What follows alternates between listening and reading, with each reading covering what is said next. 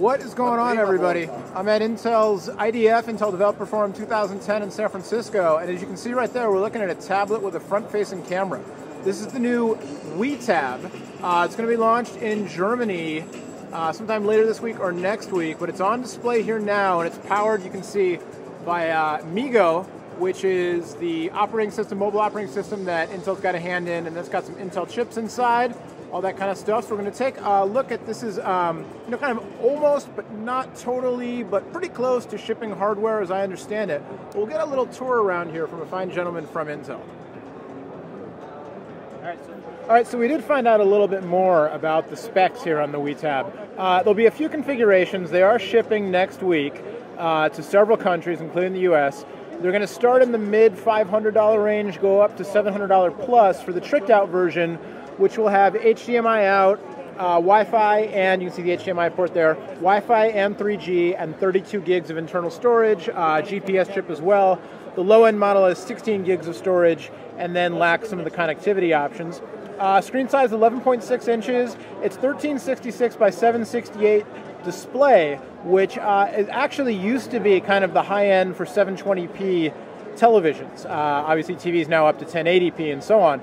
But so basically, you've got like a 720p display, 1366 by 768, and the HDMI out will do HD video. We believe it's up to 720p, not full 1080, but I'll find out for sure. But it feels nice, you know, the 11-inch display.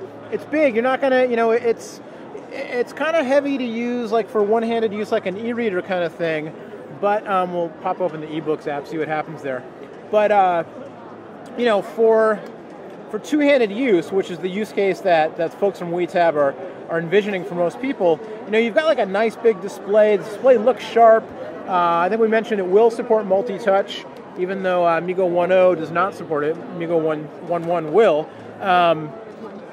And so far, it seems pretty responsive.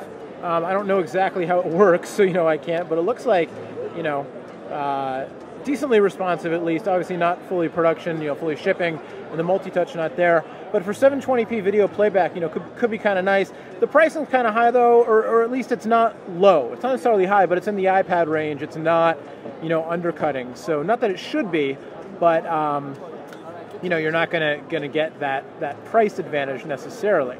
But very interesting to see the WeTab UI on top of Meego, pretty neat. The multitasking, you know, definitely pretty cool, although with 20 windows open. There you go. So you've got 20 windows open and you can just kind of pop between them. But, you know, a little roughness around the edges in terms of stuff like this. Be interesting to see how the market responds. I think for, you know, kind of an early adopter of the Meego platform, somebody who wants a tablet, you know, doesn't want an iPad, wants something else, and the full high-res display. Seemingly very cool. Hopefully we'll get our hands on a shipping model to actually run through its paces, not in the trade show environment. But it's powered by Meego. You're going to be hearing a lot about Meego in the coming months, you know, coming year or so. You can see it's an OS. They have, you know, they're looking to get it out all over the place. Tablets, embedded devices, connected devices, you know, cell phones, all that kind of thing. But here it is running on a tablet. The WeTab tablet launching next week over in Germany. But we've got one here to play with live at Intel Developers Forum 2010 in San Francisco. Here's a shot of the whole thing. There's a lot back there. Disco lights, all kinds of stuff. Much more on IDF 2010 and all the tablets coming out over on phonedog.com. Until next time, I'm Noah. See you later.